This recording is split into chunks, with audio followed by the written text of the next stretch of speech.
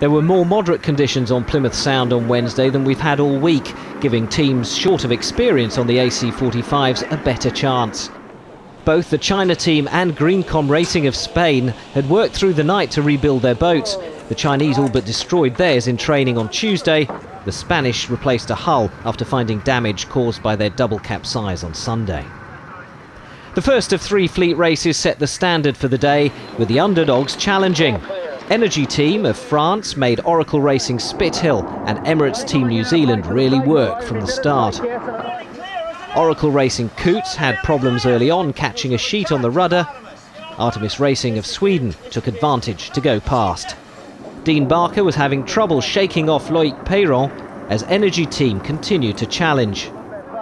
The French pulled away and went head-to-head with Artemis Racing at the front of the fleet. The crews decided to split away. The Swedes chose the right side.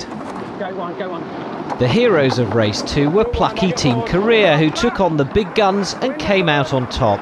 3 Britons, an Australian and a Kiwi made up the 5-man winning crew, whose results have put them in 3rd place in the seedings.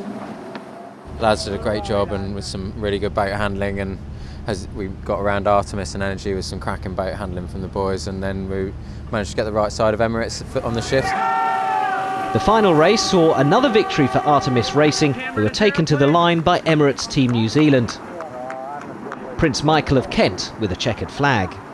The setup of the boat feels pretty good, and how we're sailing it feels pretty good, and we're being aggressive when we need to be aggressive, and yeah, all in all, a pretty good day. 3 more fleet races on Thursday will decide the seeding for the Match Race Championship. Alec Wilkinson in Plymouth.